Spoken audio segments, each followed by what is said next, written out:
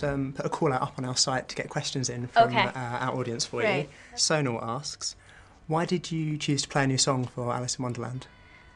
Because I was getting familiar with the movie, because I was doing designs for my clothing line inspired by Alice in Wonderland. I started thinking about the movie and seeing images, and then knowing it was a Tim Burton film, I was really interested. So I reached out and asked if I could write the song, and they gave me a shot at it, and then I met with Tim and went through some clips of the film to get an idea of it, just to make sure musically it would all work, and then I got the thumbs up. So I got a phone call and he said, "Thank you for writing it, I like the song," and he told me that he wanted to use it, so I was very thrilled. Natasha asks from Facebook, you've come a long way since your first hit. What career would you consider if you weren't doing this?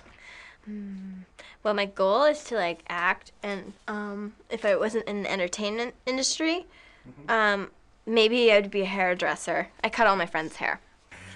Claire emailed in, how do you go about writing a song? Do you start with the music and then fit the lyrics, or the other way around? Basically, I start with the chords and find something musically that I like, and then the melody comes, and then the lyrics. I never ever just write the lyrics and then put it to music. It's always music first, and then the melody and the lyrics kind of all come at the same time.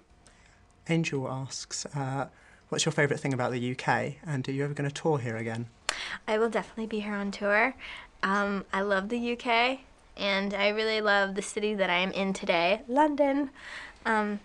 And I'm obsessed with castles, so yeah, I really like it here.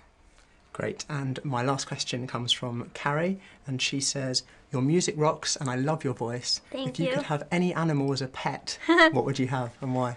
Well, I'd really like to have a dog. I know it's not that crazy, but I don't have one because I tour so much. Right. But if I got a dog, I'd like to have a miniature Schnauzer. What'd you call it? I don't know what I would call it. Maybe Sam.